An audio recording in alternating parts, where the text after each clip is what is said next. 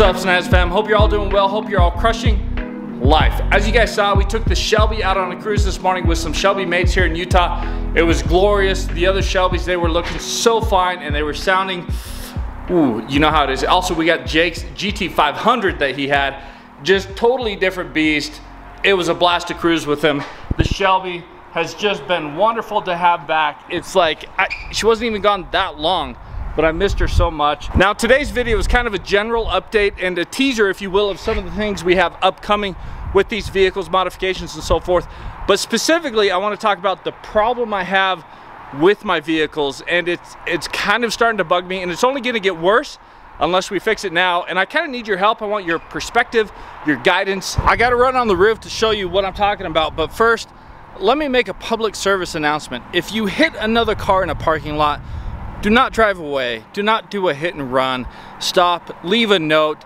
I mean, you should have insurance. Let insurance handle the situation because it could really mess up someone's day. For example, my wife, the other day in the parking lot, she was in the store, someone tagged her, and yes, they just drove away. There was a witness to the accident. They got the license plate, they got a picture of the car, they saw who did it. So I think the appropriate thing is to kind of follow up on that. But if you hit a car, just own up to it. It just makes everybody's life a little bit better.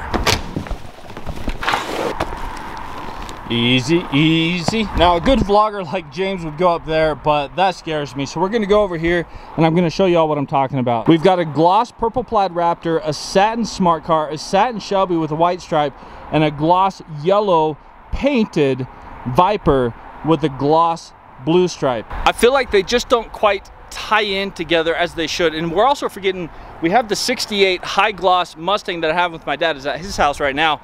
But if that were there, you would kind of even capture a little bit more how they just, I feel like they don't flow. And don't forget, I'm gonna add a car to this fleet as well. Obviously that car is not gonna be purple paint, and it's not gonna be, probably not yellow.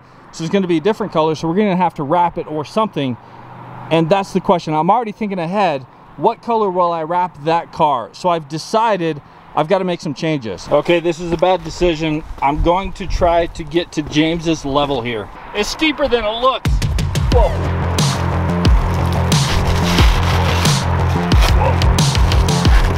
It's hot. Ow. Woo.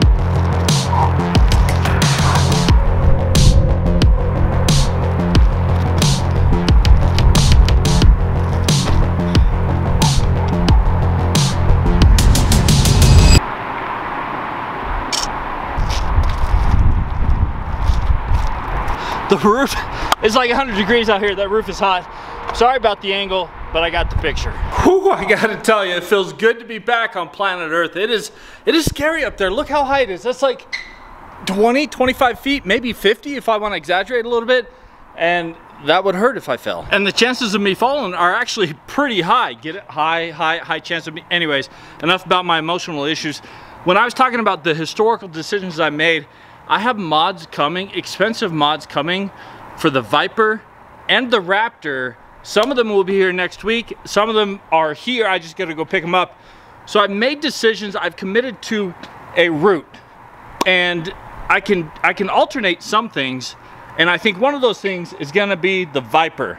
I think we're gonna do a big change on the Viper. Meaning I don't think we stick with the yellow and the blue stripe permanently. However, we cannot pick a new color until you guys see what I have coming in, because that kind of has some coloration to it. Then we got to decide what color we change the Viper to, because I feel like the Viper is the most critical car as far as color changes to what will tie into the new car.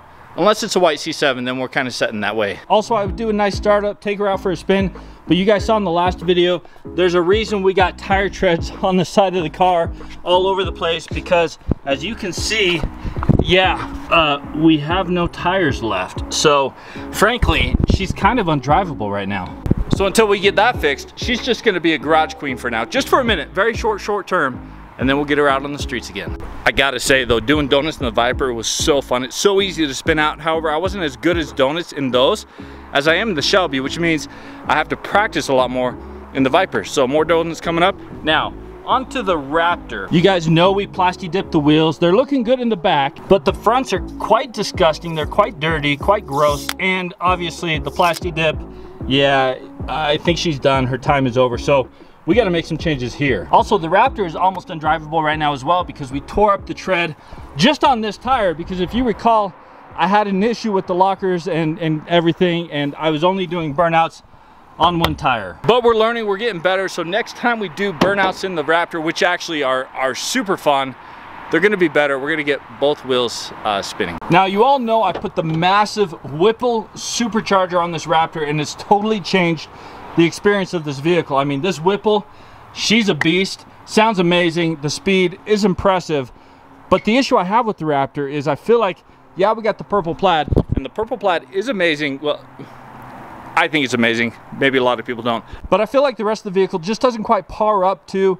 the Whipple supercharger that we have and the purple plaid. We've got some work. If you look at Raptors out there, you know, like, there's some legit ones, and we want to elevate this baby so she's more in the upper echelon of like uniqueness, power, ability, and just cool factor. Because Raptors, they can get up there, and we need to up our game here, and it's happening very, very soon. The Smart, she's just purple and amazing, but as you guys know, she's not going to stay here forever, so she's going away. So yes, she ties in the Shelby nicely and even the Raptor, but you got to picture that the Smart is going to be gone.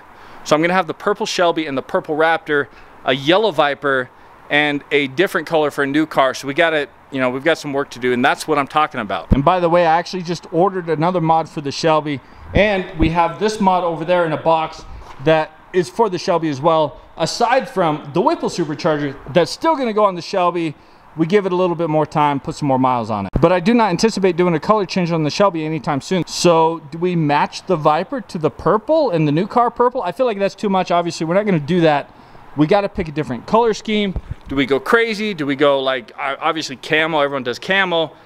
I don't want to do camo. We're going to do something different, and I don't know. So ideas, comment below, let me know what you're thinking. I won't be able to respond to them all, but I am going to read all your comments. I am looking for your ideas, your suggestions. Keep in mind, we might end up with a white C7 because it's James's blue C8, Stefan's red C6. It's kind of cool. So do we tie the Viper in to a white C7? Or if I don't get a white C7, I get something else, we're going to tie the Viper into that. So stay tuned.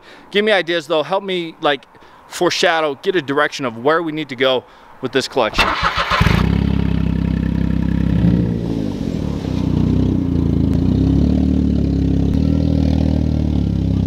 You guys thought I was gonna leave you.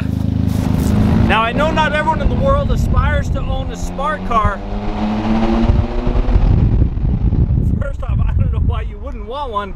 But secondly, if you are the person that ends up taking ownership of the smart car and you do decide to sell it, I hope you enjoy it for at least one day, because this thing,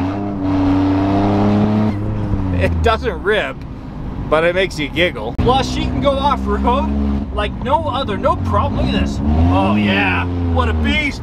Hit it, hit it.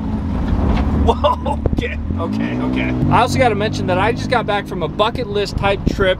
Buddies from middle school, we played Pebble Beach, 4-day golf trip. It was incredible. While we were down there, we cruised on 17. This is so silly. We did a cruise on 17-mile drive with 2 Lexus LC500s, and I gotta be honest, those things were sweet. $95,000, a lot of money for a brand new car, but 470 horsepower, super elegant inside and so forth. I'm not gonna buy one, but if you have one, I understand why you do.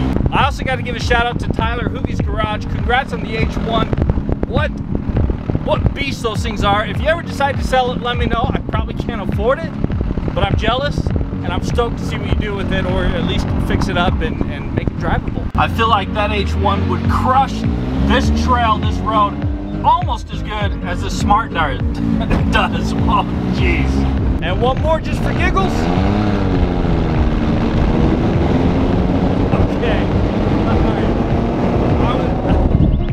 I was a little late there, but it still sounds amazing.